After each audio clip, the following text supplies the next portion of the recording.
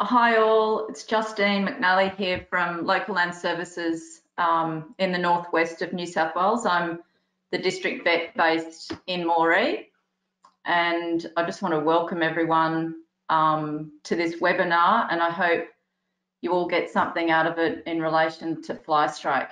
We've been really fortunate to get Narelle Sales from New South Wales DPI to present. And Narelle's got 3 decades of experience around both Flystrike and lice control. So we're really fortunate to have Narelle talking to us today. And what we're going to do soon is a very, very quick poll. And it was just so Narelle and myself can see what products people have been using over the last 12 months around fly and lice control, because there's a little bit of crossover with the chemicals there. And some of you would have got my email yesterday in relation to that, just to give you a little bit of a heads up to go and have a look on the labels of the containers you've got at home. But hopefully you've got those written down, because in the poll questions, I've done it so that they've got they've got their chemical ingredient name, and I've got just an example next to them of one of the generic brand names. But yeah, it'd be really helpful for us to get a little grip on what people are using. Okay, so hopefully everyone can hear me, and what we might do, we've got quite a few people on now, we might just head to the poll questions. They'll come up on your screen, and just tap on the answer that that applies to you. Okay, so I'll give you a little bit of time to answer, but we're just going to go with the first one, and that is, what is the active ingredient of the lice control program you'd use? So if people want to start trying to answer that, hopefully I've done the right thing.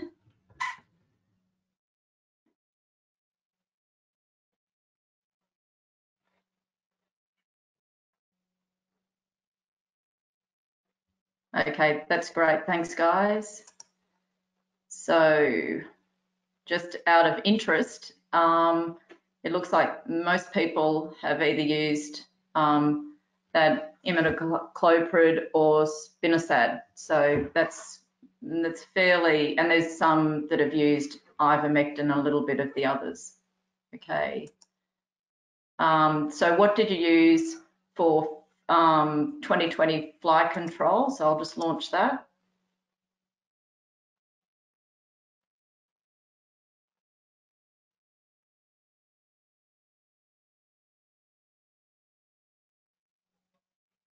Okay, I'll close that out.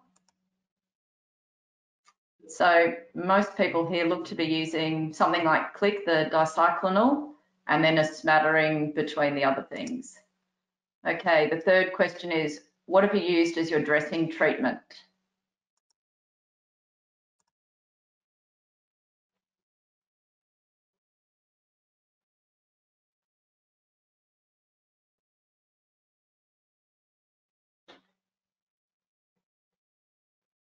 Okay, looks like most people have got their votes in.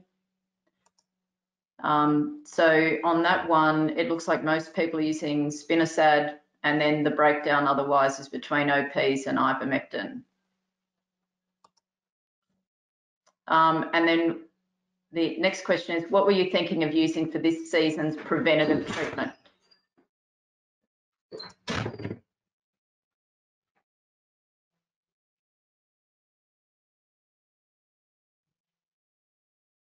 So looking at this, we've got about 2/3 of people are thinking of using dicyclonol, and then around that 20% mark for imidacloprid and cyramazine.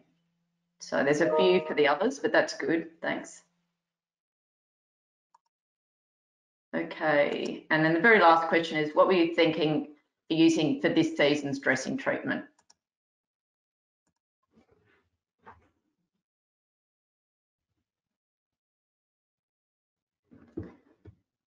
Okay, it looks like most people are going to be using that, sort of 2/3 will be using spinosad, and then the other 20% OPs or ivermectin. So that's great. Okay. Thank you everyone for doing that. I'll just give you a little bit of a hand as we move through the presentation, because you'll be able to sort of follow what Narelle's talking about, and just alerts you to the chemicals that you're using.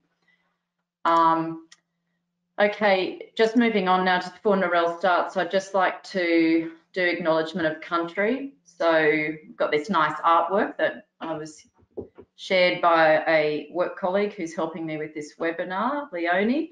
But I'd just like to acknowledge the traditional custodians of the land where I am today, the Kamilaroi people, and their elders, past, present, and emerging. Okay, I think with no further ado, we might just move on to Narelle's presentation. So I'll just share the screen with Narelle. Just bear with me for 5 seconds. So hopefully, there we go. Narelle, it's over to you. Well, thank you very much, Justine, and thank you for inviting me to give this talk today. As Justine said, I work at the Elizabeth MacArthur Agricultural Institute, which is approximately 1,600 hectares. We have laboratory facilities, we can do pen trials, pasture trials, and we even have high biosecurity facilities on site. I've worked on ectoparasites of livestock for more than 30 years, but about 30 years for the department. So the information I'm going to provide today, the data that I'm going to provide can be found in this final report that's on the AWI website, which is listed here. The advice comes from a working party that was put together by AWI on the back of the findings of this project. And so as you all know, I'll just go through some of the basic stuff to start with. I don't need to show anybody a picture of Flystrike there on the left. These are pretty much fully grown maggots. These are what they look like when they're all cleaned up. This dark bit here you can see is their crop that's full, so they've been actively feeding. And this picture here is of a male fly. Lucilia caprina initiates more than 90% of strike in Australia, and that's why we call it the primary sheep blowfly. There's really good general information in a New South Wales DPI Prime Fact number 485, which you can access on the website. There are what we call secondary flies, which come in once that strike is initiated. These so here's the normal one, Lucilia caprina, that'll initiate it. And these big brown ones, we call them brown blowflies, or some people call them brown bombers. Their maggots are a bit larger and look a slightly different colour. And then this one here on the far right-hand side is Chrysomya rufifacies. And the larvae for that are these ones that we call spiky or hairy maggots. And usually these are the last sort of invaders. And when you see them, you know that the strike's been there for a while. And these are the ones that really have that capacity to actually end up causing death, septicemia and death in the sheep. So this is what you probably are all pretty familiar with. I'd just like to point out that there's Flystrike you see and Flystrike you don't see. So we call the Flystrike you don't see covert strike, and there was a great study done back in 1984 by Wardo and Dalwitz, and they found that strike can continue for up to 2 months without being able to be detected. They also found that depending on the sheep type and the season, that covert strike that you can't see may be 5 to 14 times more prevalent than the overt strike, the strike that you can actually pick up and see. This is a life cycle of a fly, of the sheep blowfly, which you're all familiar with, but we'll just go through it quickly. Female flies lay eggs on the fleece. These hatch out into what we call larvae, or maggots, and when they hatch out, they're what we call first instar. Maggots are exactly like a snake, and they need to shed their skin to be able to grow to the next stage. So they actually shed their skin twice. So they go first instar, second instar, third instar, growing the whole time. So that maggot stage occurs on the sheep. When those maggots are fully fed, they will enter what we call a wandering phase, where they drop from the sheep and they'll burrow into the soil. Now, if the soil is less than 15 degrees, they'll go into this stage here, which is known as a prepupa, and they'll stay in that stage until the soil warms up. And this is why you get a fly wave at the beginning of the season, because the soil warms up, and these will continue to progress through to pupae, and then the flies emerge virtually as a synchronised population. If the soil is above 15 degrees, this development goes through normally. When they sort of go into a soup inside the pupa, and then they turn into a fly. When the fly emerges, they come back out of the soil, and they look like this, and they have to blow their wings up and puff themselves up, and then they harden, and then they're able to fly once they've blown out their wings and hardened up. Their main aim is to find a mate and mate, and then of course off we go around again when the female lays her eggs. This, you can see this as a time scale, and that is temperature dependent. It can be faster under hotter temperatures and slower under cooler temperatures. And again, that information is in that Prime Fact 485 that I mentioned earlier. So the co-funded project between AWI and DPI was conducted from November 2017 through to June 2020.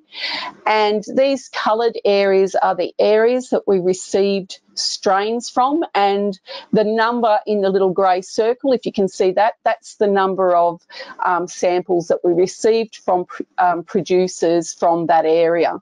Bear in mind, most of New South Wales, I think all of New South Wales, was under drought, and there was a fair bit of drought across Australia. When I say samples were producers submitted samples, they actually went out, collected maggots off sheep, put them in containers and sent them in to us.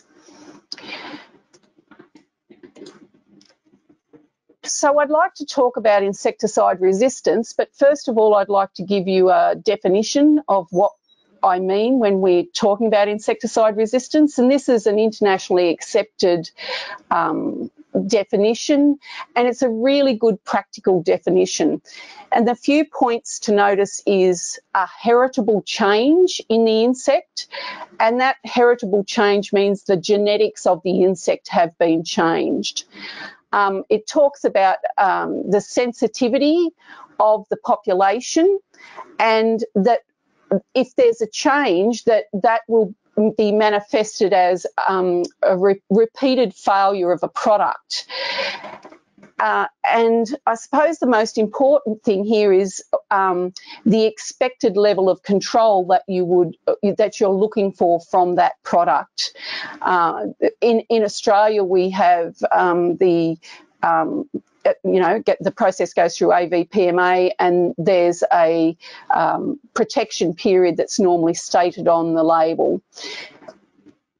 And often that will read something like up to 14 weeks or thereabouts. So a genetic change, repeated failure of a product at the expected level when it's been used according to label recommendations. So there's two sort of sides to resistance, or two ways of looking at resistance. One is the resistance level. That's how high is that resistance? How much insecticide do you need to put on to kill the maggot And the measure that we use so we can compare all of the strains is known as the LC50, and that's the concentration that's required to kill 50% of that population. So it's sort of the benchmark for all strains, and then we can compare the strains when we look at this single indice. When we've calculated that for a field strain, we can determine a resistance factor, and we divide that LC50 of the field strain by the LC50 of a strain that we have here in the laboratory that is completely naive to insecticide, and we know it's susceptible to everything. So this is our baseline, if you will, and that allows us to calculate a resistance factor. The other side of resistance is resistance frequency, and that refers to how many maggots in that strike or how many flies on the wing are actually resistant in that population. How we determine that in the laboratory is we know what is known as a susceptible discriminating concentration. So most chemicals, before they come out on the market, we have access to them, and we're able to determine a concentration at which we know all susceptible maggots or flies will be killed. And we can then use that concentration when we get a field strain in. We can screen that field strain with that concentration, and we can get a percentage of the population that we know is resistant. You might ask, why do we even bother testing in the laboratory? And we do that for some very good reasons. There are a whole heap of factors that come into play with that fly when she's looking to lay eggs on a sheep. Before she'll even get to that sheep, there's a whole heap of environmental factors, and then there's a whole heap of sheep factors and climatic factors that may mean that she either doesn't get to lay, or that when she does lay, those eggs don't hatch. So what we do in the laboratory is we keep the temperature and humidity constant, and we rule out all of these factors that have a nil next to them. The most important one, I suppose, really is exposure to other chemicals. So we are only looking at the effect of a single chemical. And in the laboratory, we give them unlimited food and water, so we know that's not a limiting thing. And we're able to dose with highly precise concentrations of insecticide, and we can do that with high repetition, so that it's valid to be able to compare the results for different strains.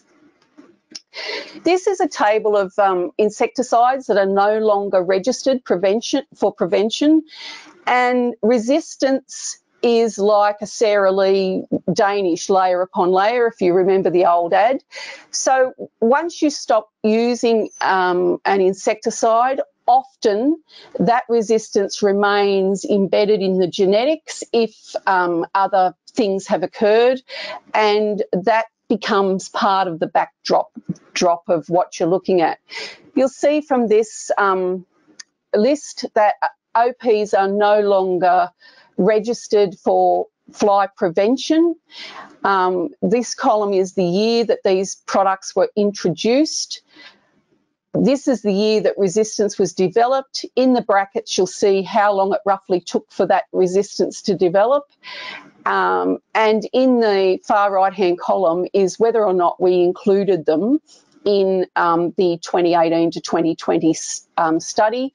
We did include the organophosphates, and we included the benzyl phenyl ureas, which are an IGR. You may remember diflubenzuron and triflumeron, and we included that for historical reasons. This is a list of currently registered products for fly strike prevention. This is the insecticide group, so that's the name of the group, and when we get later to rotation, this is what we're asking you to rotate between. These are the insecticide names, which is what you would need to look at as your active ingredient on products. Here's some example products. If you're not familiar with these active ingredient names, again, the year that they were introduced and the year that resistance was detected. and in brackets the number of years that it took for that resistance to develop. So you can see here seromazine resistance, it was 32 years before resistance was verified in the field. Again, dicyclonal resistance was found in 2011 as well in a few populations, but it was thought to be at low levels, and the big news was really seromazine resistance. When we started this survey at the very end of 2017, it became pretty clear pretty quickly that things had changed. So I've got 2017 here because it was very obvious that things had changed fairly dramatically since 2011. The final column is whether or not there is whether or not the chemicals were included in our study. You'll see here we didn't include cypermethrin, which is a synthetic poivy.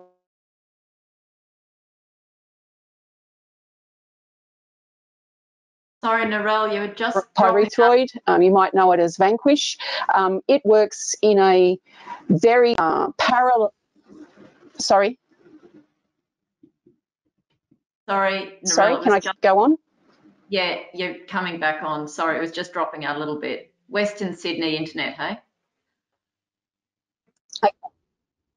Yes, it is. So cypermethrin, these products work in a very different way. They paralyse the ovipositor of the fly, and she lays scattered eggs rather than laying nice clumps, and the eggs, if she lays them at all, will desiccate and not hatch. So looking at the resistance testing we did for seromazine and dicyclonal, because they are an IGR, we had to do a different type of test to the OPs and spinosad and ivermectin and imidacloprid. And in the test for seromazine and dicyclonal, we have to incorporate the insecticide into the food, and we put newly emerged first instar larvae on there. So as soon as they hatch out of the eggs, we count them on, and then we let them go through their entire development phase on that media. If they feed fully, they come off, they'll form pupae, and then they'll hatch out as adults.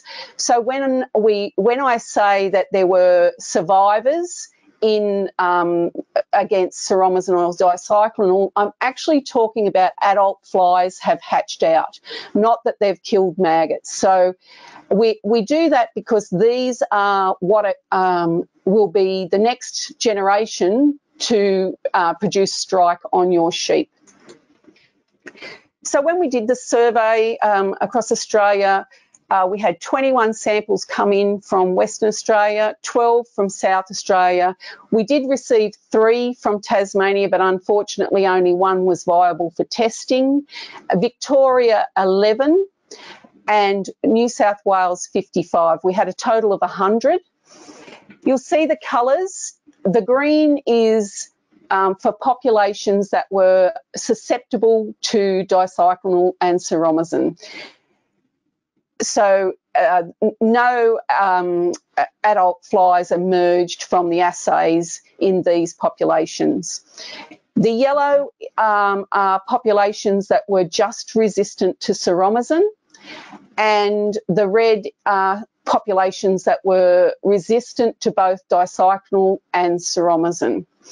So you can see here in Western Australia, almost 50% of what we received was resistant only to seromazine, 28% was resistant to both, and 24% were susceptible. South Australia, slightly different again.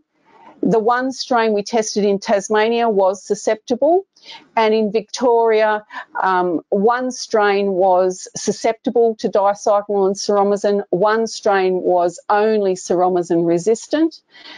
The rest were resistant to both chemicals, and in New South Wales, 100% were resistant to both chemicals.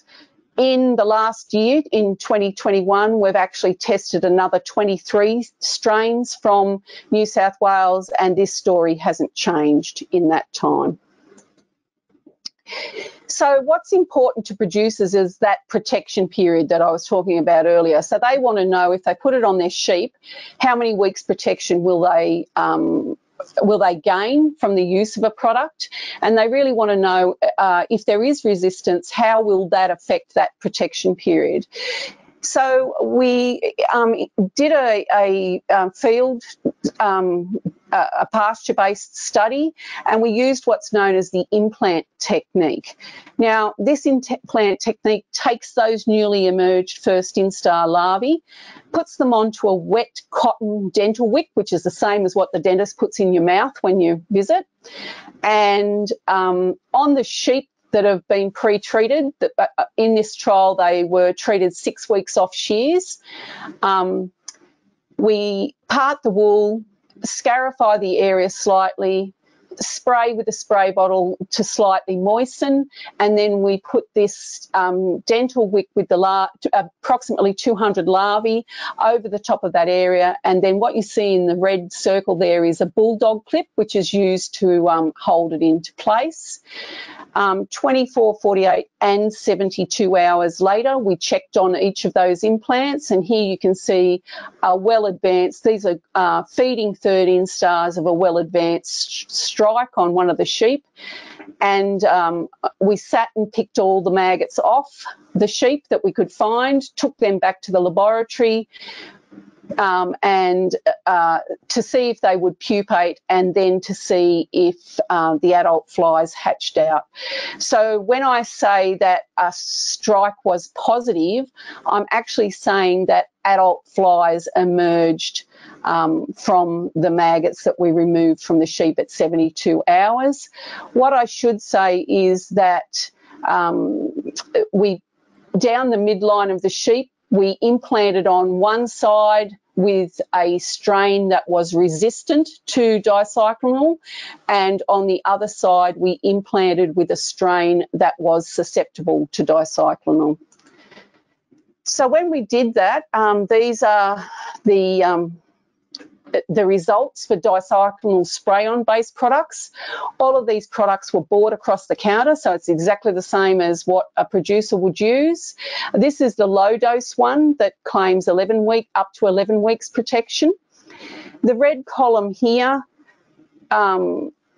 is the resistant strain. The blue column is the susceptible strain, and along the bottom axis is the number of weeks post-treatment. So again, we staggered the shearing of all of these groups, and then they were all treated 6 weeks off shears so that these implants would line up, and we adjusted the challenge interval.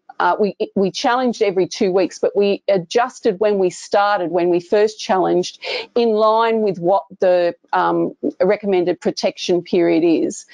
So for the low dose dicyclonal, we challenged 3 weeks post treatment, and you can see with the resistant strain, 6 out of 6 sheep were positive. We set a cutoff at 3 out of 6 sheep to declare sort of the end of the implants for that strain, or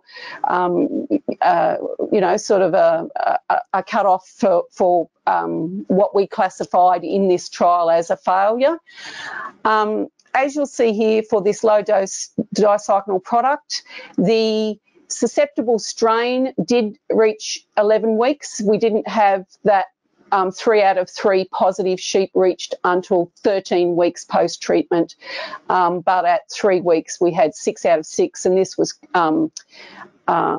was backed up at 5 weeks post-treatment to confirm this first finding.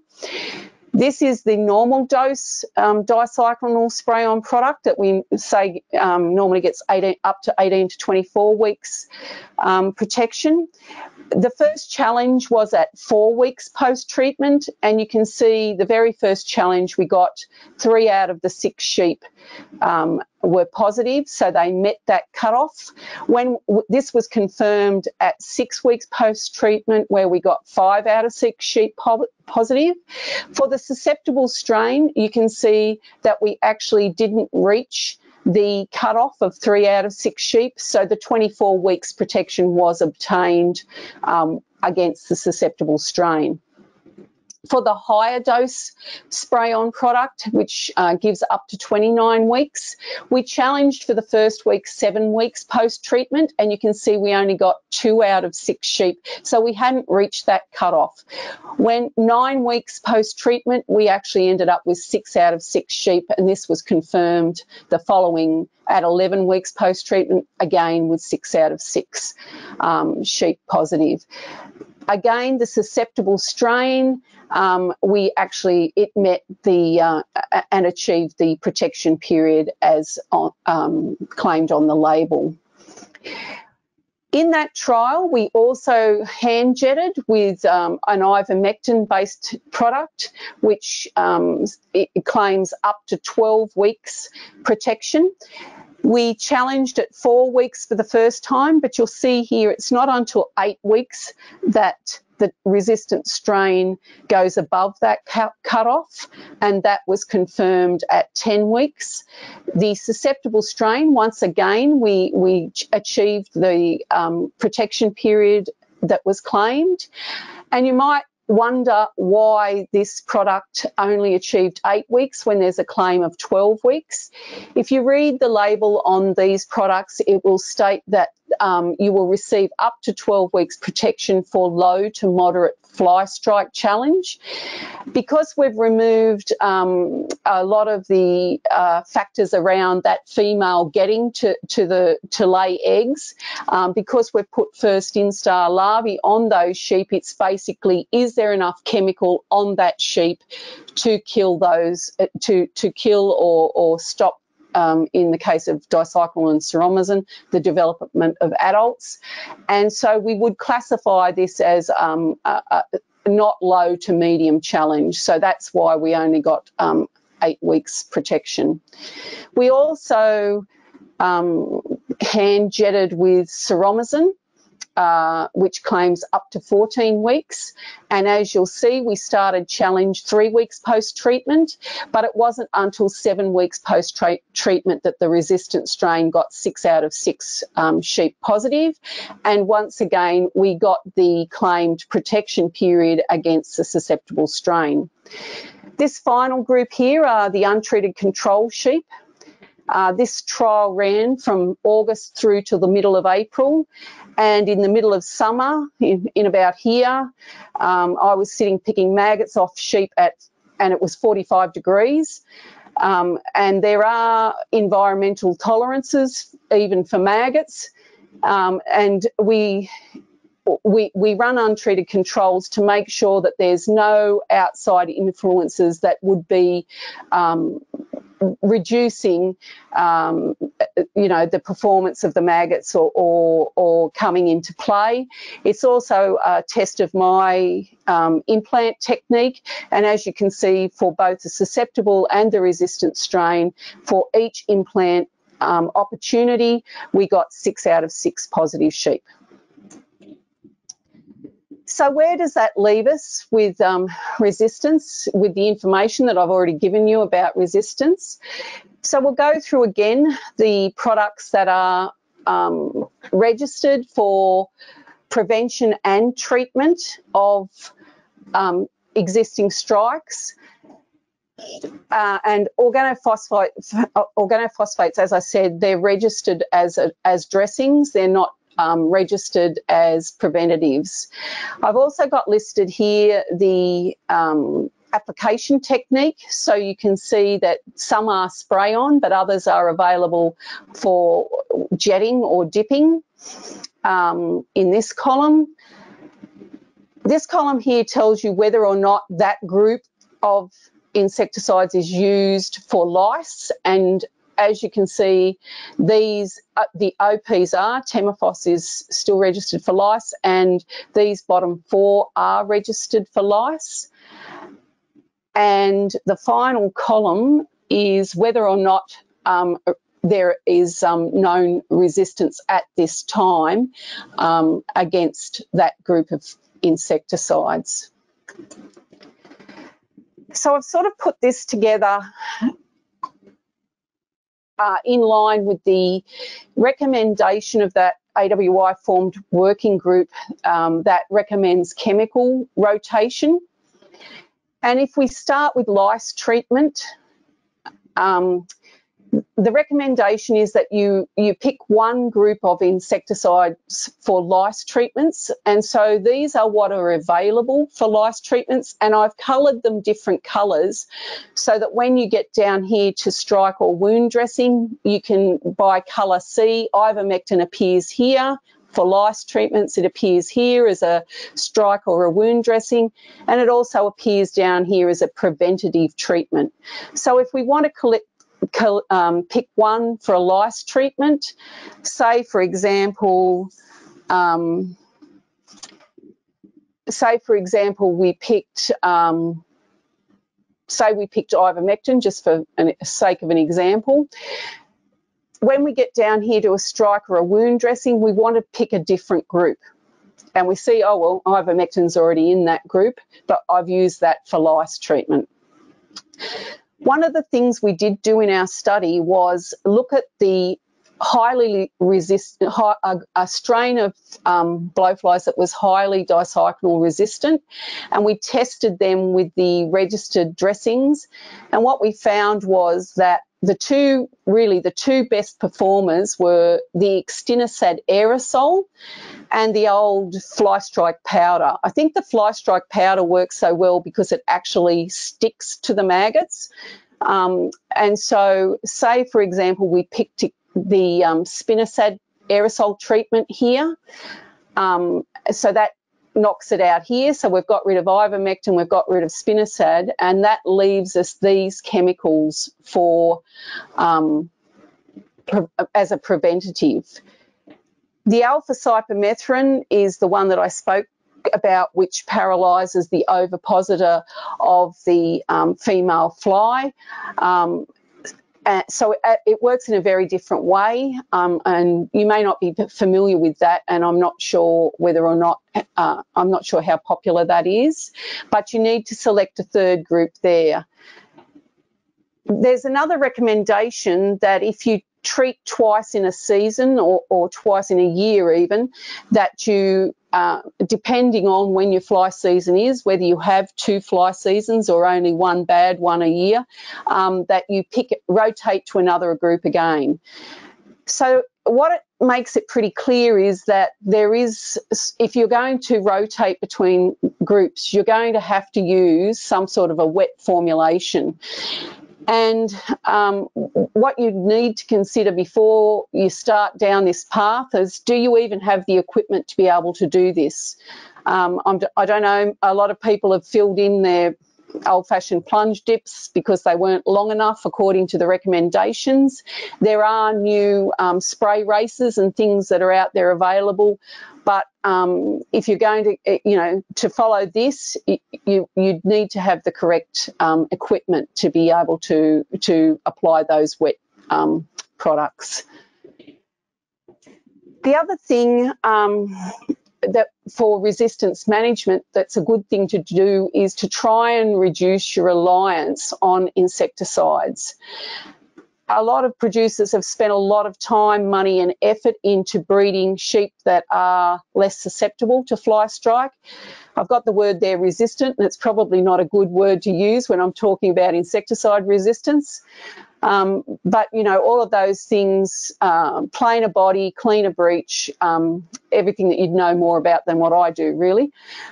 And to shear and crutch at times to take advantage of the 6 weeks protection that both of these operations give you. Use that to your advantage wherever you can.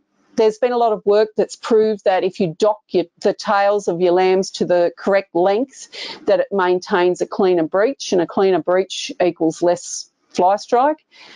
And again, cleaner breech by managing scouring with effective and strategic drenching. And breech modification may be required if you haven't sort of got down the path far enough with your breeding just yet.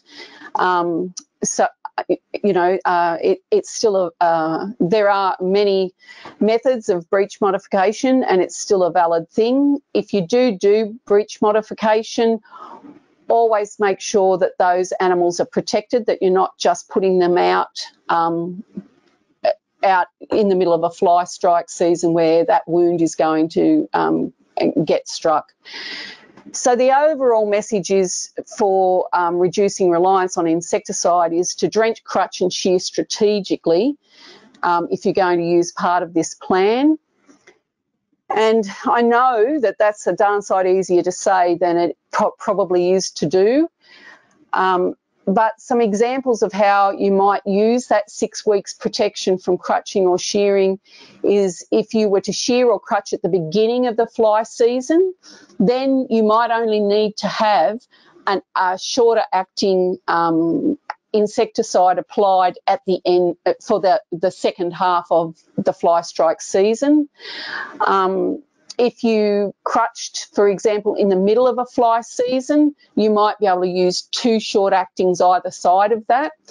And crutching and shearing can also be used to reduce what we call selection pressure that a chemical does when it's on the fleece. So when you've applied that chemical to the sheep, the effective concentration may no longer be there, but as long as that insecticide is still in the environment, it's still capable of selecting for resistance on the sheep. So if you shear that wool off, as long as it's inside the wool harvesting period, you're taking that out of the system. So it's a bit like a tail cutter drench, really.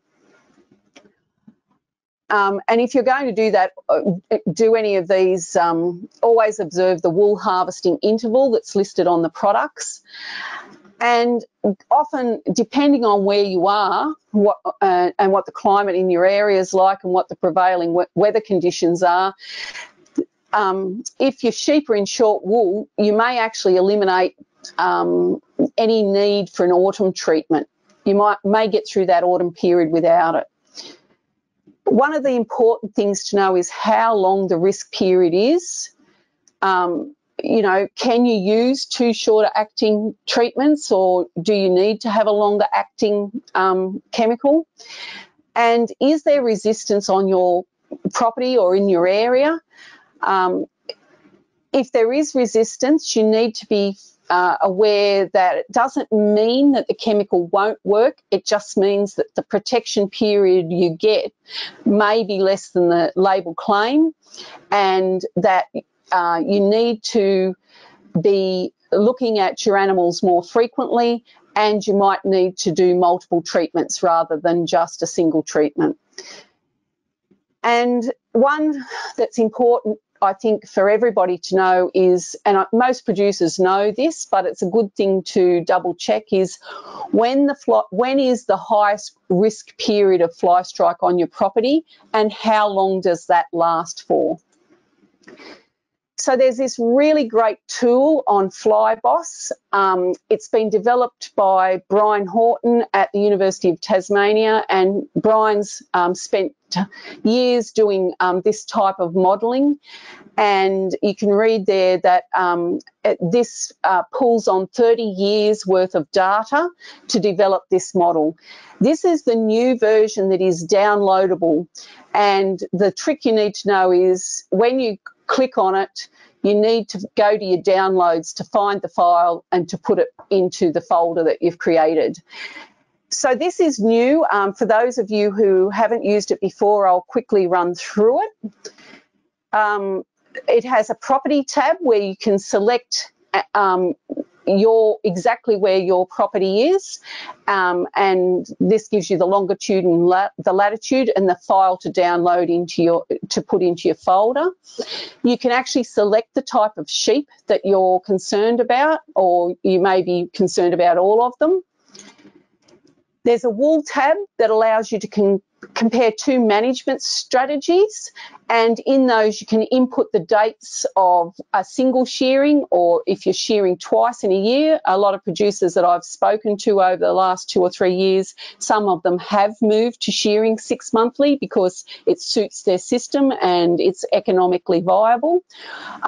Or you can put in 1 crutching or 2 crutchings, and other producers have moved to 2 crutchings because that's what works for their system. There's a tab down the bottom where you can select unmulesed or mulesed. The next tab is the chemicals tab, and as you can see here, you can select no treatment, or you can press on the drop down and select a treatment, and then these tabs come up. And on this tab, you can select whether you're concerned with body strike, breech strike, or body and breech strike. Then this optimise dates comes up, and it can actually optimise. I've put in 2 treatments here, and it can optimise the dates of the treatment for your property. A really cool thing that comes up is an error message. So if I've gone at the front and told them when I want to shear or when I want to crutch, and then I've put in a treatment and it's going to clash, it tells you that you must, the length of period of time that you must allow between shearing and treatment. You can also go directly with this button to Flyboss to check on products. The next tab is this is also new, and this is a great thing. This is where you can enter your breech and fleece rot scores. All of those things that you're now 100% familiar with: breech wrinkle, breech cover, dag score. And you can select whether they're mulesed or unmulesed. And what you end up with is a graph like this for every month of the year, and the risk of fly strike on your property. The line across the bottom here that's just flat is other fly strike, so that's pole and pizzle. The green one here is actually body strike. The purple one is breech strike, and then the thick brown one is all combined.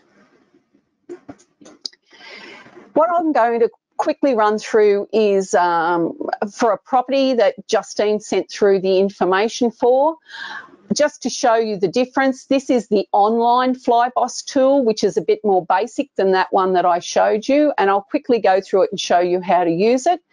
It pulls data from the closest weather station, and for the coordinates that I was given, Gondawindi Airport is the closest, so it's somewhere there near the border. And you can select whether they're mulesed or unmulesed, put your shearing dates in, put when you do your first crutching, and select your chemicals treatments, first or second crutching, first or second chemical treatment. What I'd like to show you is this property. They actually shear in mid-June, and then they crutch in mid-March. So if I only put in the shearing and crutching dates, and then I look at something with a high breech score, so no, and a low, so clean breech versus non-clean breech, you can see the difference in the risk, especially given that this isn't really to scale, because this blue here is actually that blue and the green there. So your risk for breech strike is pretty high. If we add a treatment in early October to that same scenario, you can see that that whole area has totally disappeared, and our main risk area becomes February through to March. This is again with not a clean, this is a clean breech, and on the left is something that's not really a clean breech. You can see with a clean breech, that breech risk of breech strike is reduced even further. And then if I was to add a treatment in the first week of February that gave, say, up to 12 weeks protection, you can see that the risk is virtually removed, and high breech score or clean breech it sort of makes it irrelevant.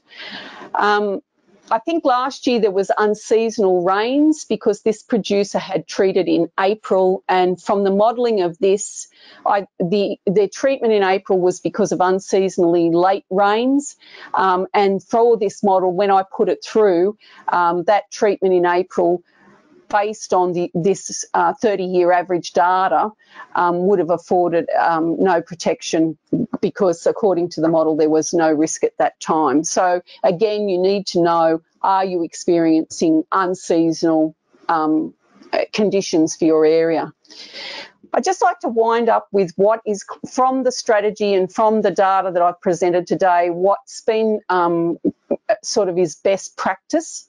So the first really important point is to look at your product and know what the active ingredient is, and then know what insecticide group that belongs to, so that when you rotate, you are rotating between groups. And remember, Ceromazine and dicyclonal belong to the same group, even though they're slightly different. They are both IGRs. So rotate your insecticide groups if it's practicable. Try and minimise the number of treatments by having a look, if you can play around at all, if you have any leeway at all to change crutching dates, or if you're developing a longer term plan where you do intend to change crutching or shearing dates, you can muck around with that model and see when it's most effective and for your actual enterprise. And again, rotate to a different group. Always consider the treatments used for both lice. If you remember back to that sort of flow diagram, that was step number 1. And also for worms. There are some chemicals that are also registered and are present in drenches. I suppose I'm thinking of the MLs with that. Apply the insecticide carefully and strictly according to the label. In resistance terms, it is as important not to overdose than it is to underdose. And a lot of people don't realise that. They may just continue to put on more and more and more of the insecticide. You need to be monitoring Flystrike frequently. If you think back to that slide where I showed the difference between the covert strike and the overt strike, there may be a lot more going on that you haven't yet seen, and it's recommended that you do that every second day in the peak fly strike season. When you're cleaning up an existing strike, it's incredibly important to kill the maggots that come off that strike. You can stomp on them if you're on cement if you want to, but the best thing is to gather them up with a dustpan and broom, tie them in a plastic bag and stick them out in the sun. They're just like you and I. They need to breathe oxygen, and they can be overheated and die of overheating the same as we can, because those maggots become the flies that will be striking your sheep in the next few weeks. And overall, reduce the reliance on insecticide if you can, because that will slow down the development of resistance. I'd just like to acknowledge AWI for the co-funding for this project with New South Wales DPI. The great job that Brian Horton has done and has always done on the tools that are found on Flyboss. This is the AWI Sheep Blowfly Resistance Management Strategy Working Group that I mentioned. They're the people who sat on that to come up with this rotation strategy. And a disclaimer for AWI and New South Wales DPI, you need to be able to tailor what's best for your enterprise. You may be doing mixed cropping and a whole range of other things. So even though I tell you in theory, from insecticide resistance theory, what's best to do, you may not actually be able to do that on your property. So that's it for me. Justine? Thanks a lot, Narelle. I'll just flick this back to me. Sorry. Okay, I'm back. Narelle, if you don't mind just keeping your mic on, we've only got a couple of questions and I'm not quite sure if anything else will come in, but I just had one where a chap was just asking the results from the farms where there was, you know, efficacy issues with the products. Were they already having suspect efficacy issues on those places in the, you know, for the trial, or did you find you got a real range of submissions? So people that had no idea if they had resistance to chemicals, or people that were actively having issues? We had representation from just about every group, and we did count that and work out the percentage, and that is in that final report. Yes, there were some producers who were struggling and were well aware that they'd had sort of issues for several years. We had some producers who considered that they had no issues at all, but were just interested to find out, so decided to collect a sample and put it in. So we did have representation from all of those and I must say, even though we found 100% resistance in New South Wales, some producers were still saying that they were happy with their treatment. So they were receiving the protection period that they expected from that product. So it is very much about we look for that genetic we look for those individuals where that genetic change has occurred. These insecticides are put on at high concentrations and then they degrade. So it's that length of the period over which it degrades which gives you the protection period. When that change has occurred, at the beginning there should still be sufficient there to kill. It's just the length of that protection period that is maybe reduced if resistance is there. We saw this with the OPs. They started off giving about 16 weeks protection, I think, and in the end they were giving less than 4. So it's not a new story. It's you know, we're very used to that. You know, not just with OPs, but crops and a whole range of different things, worms, everything. Yeah, I mean, it's just what happens, isn't it, when you've got an animal with a very short life cycle, virtually. Yep. Insects are fabulous. They'll be around here when you and I aren't, Justine. So. Yeah, that's right. They keep us all in a job. We had also another one was how far can an adult blowfly travel past, you know, post its emergence from the ground? Okay, so there's varying information around this. There was a study, if you look at the actual academic literature, there was a study that was carried out in America against Lucilia caprina, and it was a study to actually look how far they could fly, and they found that they flew for 10 miles, which is roughly 16 kilometres. But if the flies can find everything that they need close by, they won't travel any further than what they have to. So they have the capacity to fly a large distance, but it doesn't necessarily mean that they will. Yeah. I just had one here from a producer that just said some of these products becoming a bit obsolete, as last year they got about 4 weeks coverage from a product. But I suppose it's a bit what you were saying, Narelle, it depends on your property, doesn't it? So for this producer, that product has more limited use than it may for another producer, and they have to tailor their management plan for their own place. Would you think that would be the case? I mean, there's also a whole range of factors that can actually affect your treatment once you've put it on. You know, I said in the original, you know, that it has to be applied according to the manufacturer's instructions, and that is from, you know, to the very tip of the tail, back of the head, you know, some products you require 2 stripes, 2 spurt stripes. Some you need 1. That breach area, you know, you really have to do a good job to get.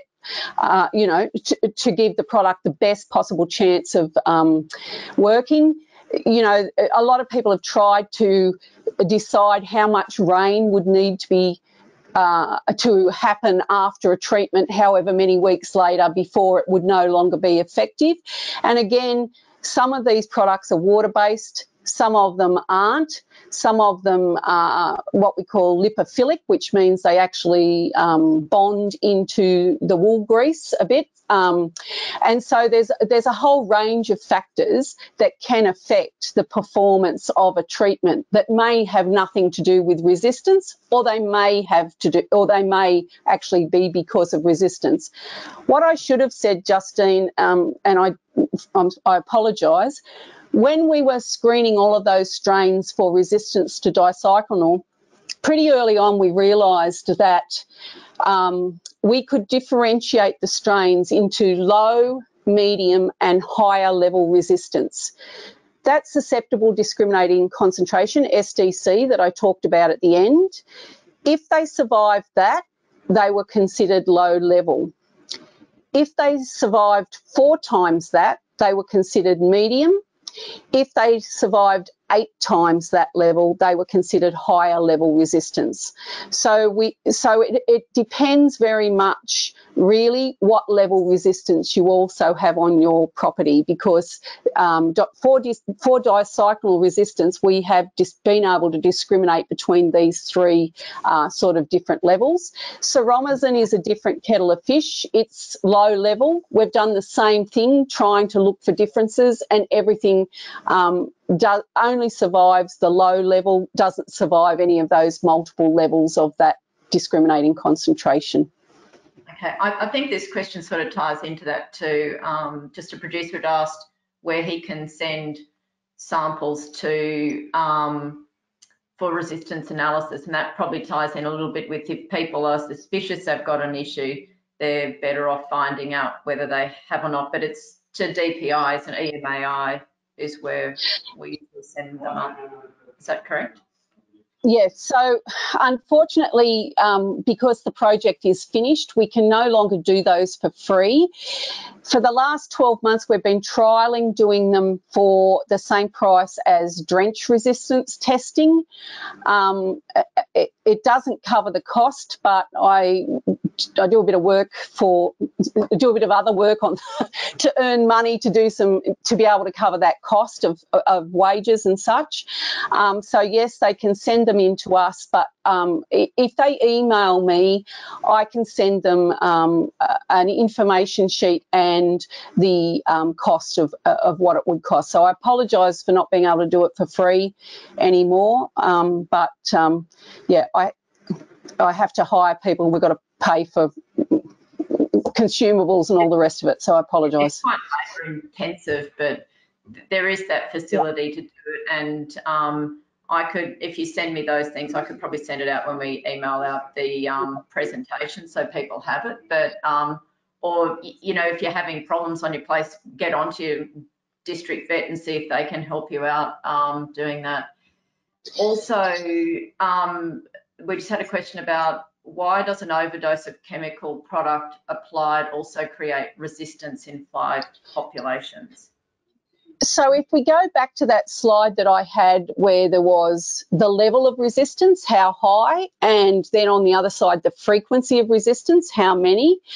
When you are applying, if you already have resistance on your property, if those flies are already resistant, if you continue to increase the amount of insecticide that you use, you will pretty much continue to push that level of resistance higher and higher. We have a strain of flies here in the lab that we have been doing exactly that too, and we know that you can continue to increase that level of resistance. The other thing you're doing is you're increasing the frequency too, because only those super resistant ones will survive at those higher concentrations. So virtually 100% of what's surviving will be the highly resistant ones. It's a little bit different than the concept of refugia with worms and drenches, where you want to maintain the susceptibles so that there's all that theory, not theory, there's a whole strategy around maintaining that refugia. It's a little bit different to that, but by having that higher level in the environment, if there already is resistance, you will continue to push it higher and increase the frequency of resistant individuals. Okay, just two very quick questions. If I'm seeing blowflies during winter, and I know I think this type of, it's not quite 15 degrees yet. Does that mean they will still reach adult stages regardless of these environmental conditions? So I suppose they've been getting strikes in the winter, but would think that the environmental conditions weren't possibly warm enough. Yeah, and I must say it's incredibly interesting over the period of time when we did this study. There was only a few weeks of the year when we weren't receiving samples from somewhere. So there seems to be fly strike going on somewhere. There's favourable conditions somewhere just about most of the year. In those southern states, and this is why I think in those southern areas, I think Victoria is probably better off than New South Wales because they have a colder winter, and you actually put that stop to the population and they go into the ground. When they're in the ground, they are actually vulnerable. They're vulnerable to being flooded if you get rain. They drown. They're vulnerable to being eaten by other insects like ants or a whole range of different things. So you can knock your population down during that time. There is a thing called fitness modifiers, and when a resistance has been present for a while, the insects get other genetic modifications that mean that the resistant individuals are as fit as the susceptible ones. Often these resistances, when they occur, they might be resistant in the presence of the chemical, but when there's no chemical, it may even be a lethal gene, like they may not be able to survive. But once they've selected these fitness modifiers, they are as environmentally fit as the susceptible ones, and you don't get that knocking of the population like that reset on resistance, which you get with chemicals that haven't had resistance where fitness modifiers have been collected. A study was done in 2012 where the overwintering population was looked at, and the flies down in a very cold area of New South Wales, and the flies that were in that first emergence lot were found to be dicyclonal resistant. So that tells us that they're not getting knocked off during that overwintering period. Yep. Okay, and then just the very last one is what sort of level of rainfall do you think would be almost high enough to have a significant bearing on the protection period? Are we talking about really big rains? Well, this is the thing. Like I said, a lot of people have tossed a lot of, done a lot of calculations and used a lot of different figures. It very much depends on your sheep, the length of your wool, whether or not you used a water-based or a non-water-based formulation. Some of the products claim that the chemical becomes locked in the fleece. So it really very much depends on your fleece, your sheep, how much protection they can even get in your paddock, or whether they're just out just getting totally drenched all the time. and there's a whole heap of variables. So yeah, I wouldn't say how much anywhere at any time. I wouldn't put my neck out and say, really. No. Oh, well, that's great, Narelle. I think we'll let everyone go there. It was a really good webinar. I hope everyone enjoyed it, and thank you so much, Narelle, for giving up so much time. And everyone, I've been pestering Narelle for about 2 weeks, so the poor thing's been bombarded by continual emails and things from me, so I try and get myself organised. And I'd also like to thank Leonie Coleman, who works in the NRM team for Northwest Local Land Services. She knew how to run webinars, and Jackie Grellman, who does all our communications and media and just joined us recently, but they're in the background making sure I don't completely stuff this up today. So it's been, it wasn't quite the blind leading the blind, but I was definitely stomping around with a white stick for a while with this. But thanks everyone for participating, and we're definitely going to send this out as a recording. So I know quite a few people couldn't get on and things. It's always hard, or people have been diverted. And I did see there were a couple of other little questions, but I'm going to get Narelle to just email you because they were very specific. Narelle, I think, you know, people having big issues, so I thought that might just be a better thing to deal with one-on-one. But look, thanks everyone. There's a little survey at the end that just comes up when I click off this, and yeah, thanks for participating, and hopefully we can run something else in the future. If you're keen to learn a bit more about the FlyBoss not workshop, what do you call it, the management tool, we're happy to try and facilitate something around that, but you've got to let us know if you do want to do that. And also, Northwest LLS will be doing a webinar on worms in the coming weeks, because that's our other big summertime issue, I think, really will be worms, especially as we start warming up, because the old barber's pole will get cracking. But the one thing I did take heart from, Narelle, was when you said that the pupae like to drown, or the larvae in the ground. So I thought we've had some good floods up here. Well, have been taking a big sigh of relief. So yeah, so sometimes people don't attribute to insects exactly the same things as yourself, you know, like having to, but I tell you one thing, they've got it all over us. They can actually, the maggots can breathe through their bottoms, so they never need to stop eating. So we can't do that, but so there's an adaptation to aim for. And thank you, Justine, for the opportunity. I greatly appreciate it. That's right. Thanks for all your time and help with it too, Narelle. Thanks, everyone. Have a lovely afternoon. Bye.